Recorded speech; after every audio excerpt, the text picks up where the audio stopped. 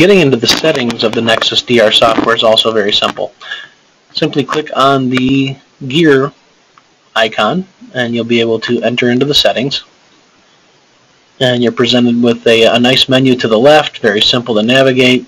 One of the more common functions that you might want to look at would be the Dicom. And this is where we would add in a PAX or other viewers, places, Dicom destinations to send to. So you would simply click on Add, and then you'd see here it's asking for the information for the server. You'd put in the server's name, host IP address, port number, AE title, all the rest of that information, and then ping it and be sure you've got good connection. And then you could have the images be sent automatically from the acquisition station to a PAX for viewing on other areas.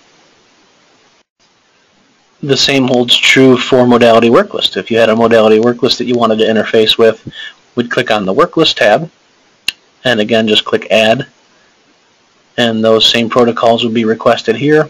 You'd put in the server name, host IP address, port, and AE title, ping it, and be sure you've got good connection, and you'd be connecting your modality work list to the Nexus DR program, and then that would pre-fill the work list pane when you open up the software each time.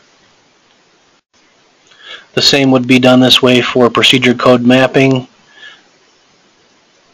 You would simply click Add, enter in the information requested, and the same would hold true for adding a Dicom printer. Very simple to access, very simple to set up. The software has a very iOS look and feel to it, and a very intuitive workflow that makes it very simple and easy to navigate, even for people who've only been using it a short while. You can import images into the directory. You can just browse to the directory destination that's holding the images you want to bring in.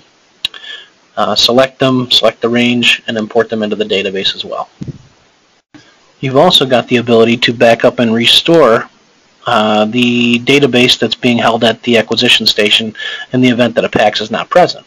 So if you wanted to export all the image data from the Nexus workstation to, say, an external hard drive, you could just browse the directory to find that external hard drive and then select it and then add all the put the image path in and then hit backup, and it would put all your images onto that external hard drive for redundancy and safekeeping.